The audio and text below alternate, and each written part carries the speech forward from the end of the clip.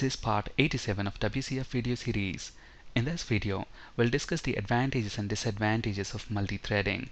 This is continuation to part 86, so please watch part 86 before proceeding. Advantages of multi-threading: to maintain a responsive user interface.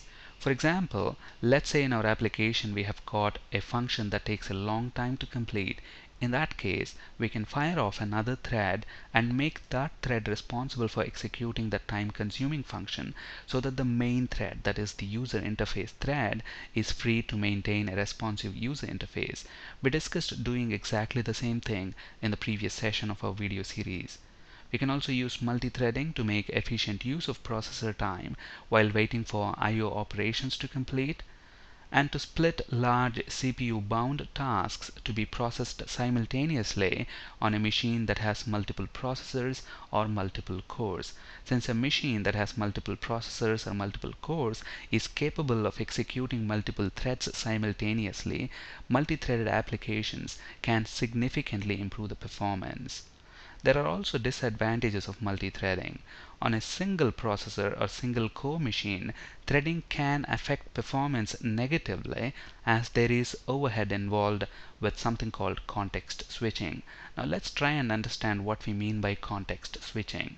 For example, let's say we have a task and that task takes 10 seconds to complete.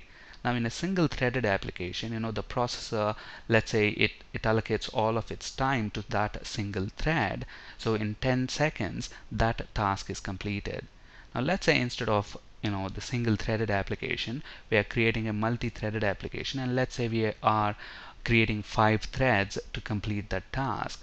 So what happens at this time? The processor has to allocate its time equally among all those 5 threads. So let's say, for example, the processor allocates 2 seconds initially for the first thread, and then after the 2 seconds has elapsed, the processor has to switch from the first thread to the second thread. So that's called context switching, and there is little time involved in switching between threads.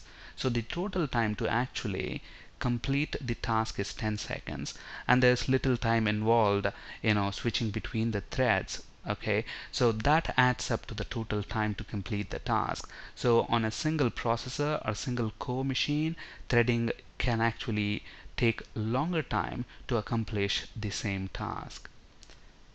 Now obviously we have to write more lines of code to accomplish the same task with multi-threading. And multi-threading applications in general are difficult to write, they're difficult to understand, debug and maintain. That's why use multi-threading only when the advantages of doing so outweigh the disadvantages. That's it for today. Thank you for listening. Have a great day.